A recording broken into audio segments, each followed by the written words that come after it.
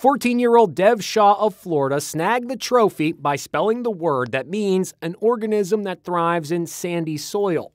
Dev prepared for the bee by studying 6,000 words a day on a computer program. Any of you guys heard the word Psammophile before? No, not one time. I've never heard it before in my life.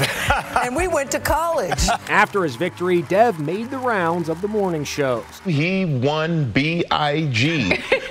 Today's Craig Melvin sheepishly shared the word he misspelled years ago when he was a kid participating in a local competition. License. Oh, no. How did you spell it? Well, what did you do? I think I spelled it L-I-S-C-E-N. Ah. Hey, Dev, I guess we should say the C-H-A-M-P is here. Dev showed me his trophy before turning the tables on me. Do you have any words you could test me on?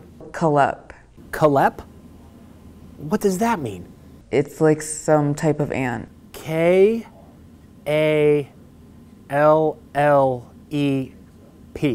That was close. It's K-E-L-E-P, but good try. I'll do an easy one. Cocoa mat. This is an easy one? It's a mat made from coconuts. So, C-O-C-O-M-A-T? Correct. I don't get a trophy, but this kid deserves his. How did it feel waking up this morning as the champ? It felt good, and I was really excited.